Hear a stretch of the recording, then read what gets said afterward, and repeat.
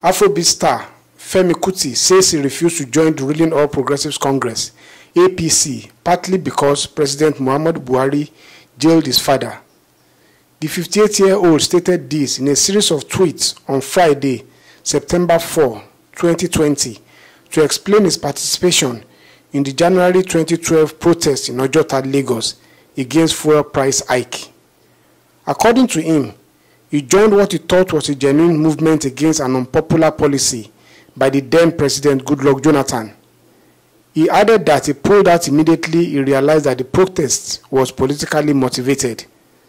The singer and others who protested back in 2012 have been called out for not protesting publicly against the recent increase in fuel price by the incumbent Buhari administration. I want to state for clarity and posterity my role in the Ojota protest, Femi started. I was invited for what I and many believed was a genuine cause regarding the cost of fuel. As soon as I found out it was politically motivated, I pulled out. I got a lot of backlash at that time, but stood my ground. For the record, I have never and will never affiliate with any political party that I don't feel has the genuine interest of the people of Nigeria at heart. Femi added that he blatantly refused to join the APC when Vice President Yemi Osinbajo asked him to, just as he refused to join the opposition People's Democratic Party, PDP. Asked why he refused to join APC on Osinbajo's invitation, Femi said, "First, my main reason was President Buhari jailing my father in the 80s.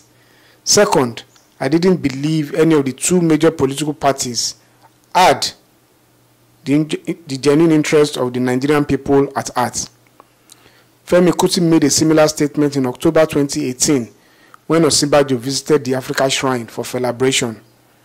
Addressing the crowd alongside the Vice President, Femi said, "When I went to his house, he asked me to support him, and he is here now, and I am saying no.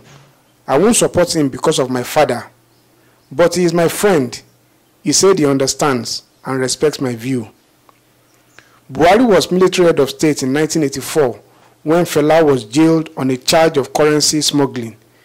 The jail sentence was widely denounced as politically motivated because the singer was a vocal critic of the government. That experience formed parts of the lyrics for Fela's 1989 song, Beast of No Nation.